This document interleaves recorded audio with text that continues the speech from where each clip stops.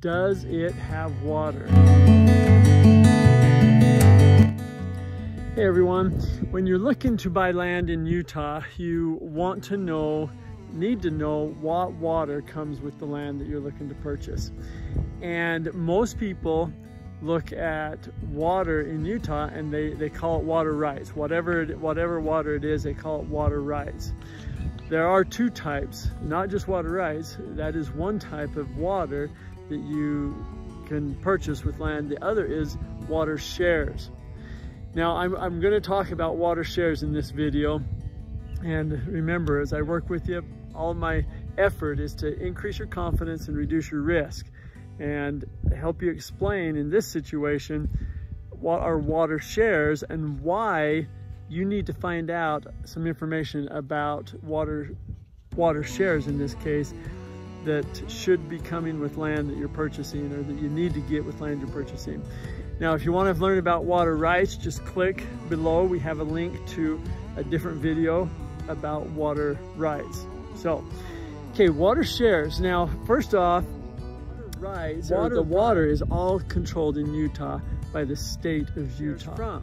So the state gives these water rights to different companies, and it can be, it can be a city or a town that has essentially is the company and receives those water rights from the state. It can be an irrigation company, it can be a canal company, a ditch company. So in this case, with this property, I'm on a property here in the Wasatch Back.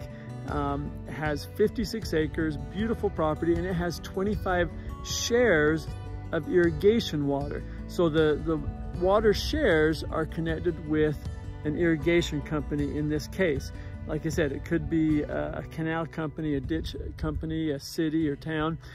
But what they do is, once they get the right or the permission from the state to have a certain number of rights, that company then will determine how many shares that they will have dispersed among the owners of that company.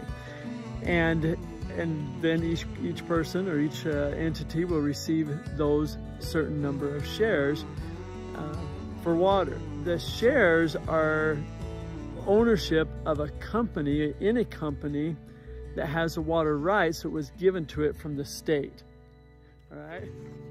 Okay, once you've found the land that you like, there's some water on it, two things that I just find critical that you need to do is first find out the company. Okay, if it's an irrigation company, like in this case with this water, is find out the name of the company, and you can go to the state's website, the Division of Water Rights, and you can get that company and you can see how many acre feet are included with each share of water. Okay, so for example, this land here, one share of water is equivalent to 4 acre feet of water. And you'll see on our other video with water rights, that's a significant difference between water rights and water shares. But what it tells you is how much you're going to be able to irrigate. If you're looking to have some type of a crop, and you can see on this crop, you can see that bale of hay or that grass rolled up there. It'll help you know how much you're going to be able to water, and are you going to have enough water to do what you want to raise the crops that you want. And so you find out the company, you'll see how many acre feet per share, and you want to also then contact the company. Typically it's the secretary of the company, and you're going to ask them, okay, this is a property I'm under contract to purchase. Does so-and-so actually have 25 shares of irrigation water? Okay, then you find out, has so-and-so, are they up to date on their assessment? Okay, each share of water will have an assessment, as I mentioned, and that assessed money takes care of the system. Once you know that, then you let the company know that you're under contract to purchase the property and those shares.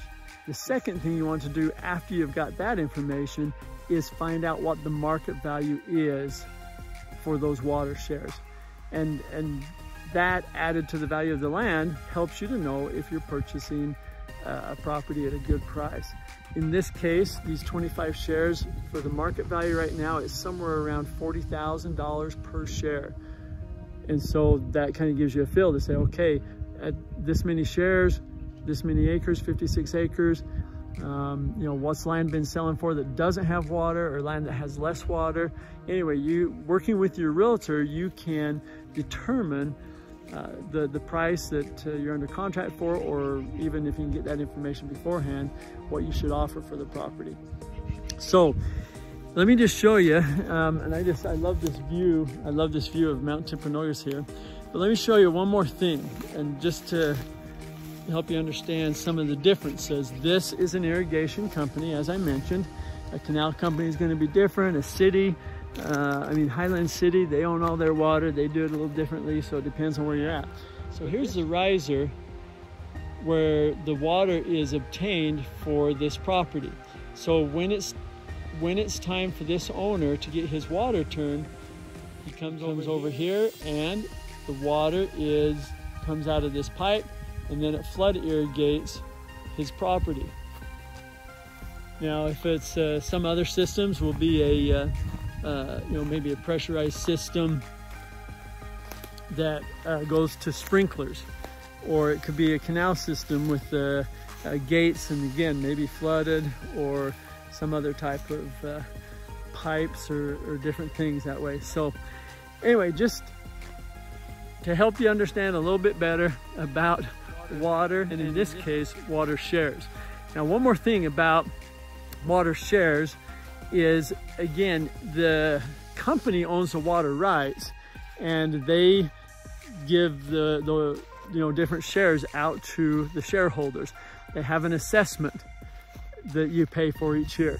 They control, and you're gonna have a water board that's with that company, and if you can get involved, stay involved so that your voice is heard. But they'll control when you get to take the water, how you use the water. They'll maintain some control there. So those are some things. You look at water rights, and water rights are a little bit different when it comes to that control. So